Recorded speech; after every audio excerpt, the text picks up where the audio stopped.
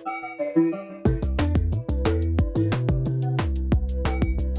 the previous video, we saw just how important low latency is when creating interactive audio experiences, but how can you actually achieve this in your app? In this video, I'll show you how the Oboe library helps you to create a low latency audio stream for playing sound.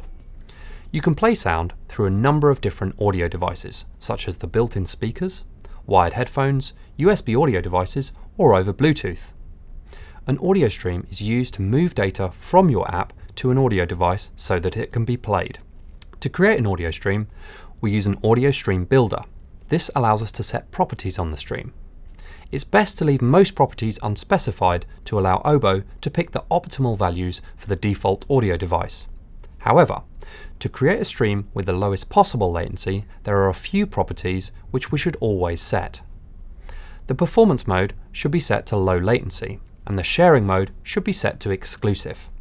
Once the stream properties have been set, we can open the stream by passing a reference to an audio stream pointer. Be sure to check the stream opened successfully, otherwise you won't have a valid stream object. If there was a problem, you can convert the error to a human-readable string using convert to text. In fact, convert to text can be used to convert many Oboe objects to text. Once the stream has been successfully opened, you can start it asynchronously. You can now send data to the audio device. To put data into an audio stream, we can either write directly into it or have the audio stream request data using a callback. Callbacks give us the lowest latency, so it's best to use them for interactive audio apps. To create a callback object, subclass audio stream callback and override the onAudioReady method. This method is called when the audio stream requires more data. It has three parameters: a pointer to the audio stream object, a container array which we can write our audio data into. This has type void star because the format of the audio stream can either be 16-bit integers or floats. It's up to us to cast to the correct format. Lastly, numFrames tells us how many frames of audio are required. Each frame contains one or more samples. The number of samples will depend on the stream's channel count.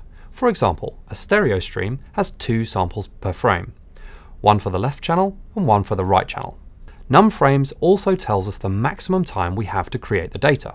Failure to supply data within this time is known as an underrun. As an example, if our audio stream has a sample rate of 48,000 samples per second and 192 frames are requested, this gives us 4 milliseconds to create this data. In the real world, we want to keep well under this deadline to allow for system overhead and late callbacks.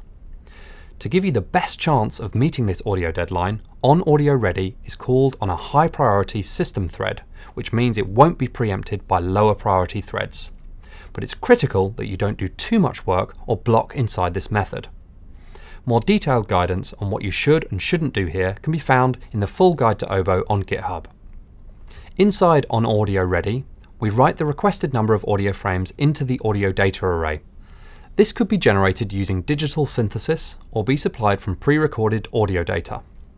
Finally, return a data callback result. This can either be continue, which indicates that we want the callbacks to continue, or stop, which indicates that the stream should stop with no more callbacks. Once you've finished creating your callback object, you can link it to your stream using the builder we created earlier. There's one final step we need to take to ensure our audio stream has the lowest possible latency: setting its buffer size. The audio stream's buffer size affects the time it takes for an audio frame to travel through the stream to the audio device. The larger the buffer, the longer it takes, and the higher the latency.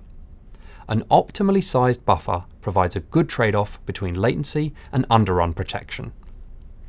The buffer size must be a multiple of the stream's burst size, which is the number of frames the audio device consumes in a single read. A good rule of thumb is to use twice this burst size. This means that if occasionally we miss our audio callback deadline, the user will not hear an audio glitch as long as the next callback runs on time.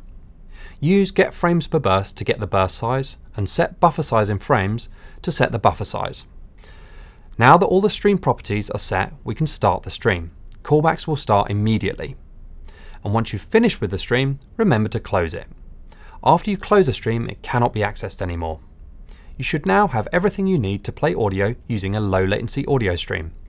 For a working example, check out the Hello Oboe sample on GitHub, which shows you how to create a simple synthesizer app. It also demonstrates how to handle audio device changes, such as when the user connects their headphones. A link can be found below. In the next episode, I'll show you how to record sound through a microphone using low latency input streams. That's all for now, so good luck and go make some noise.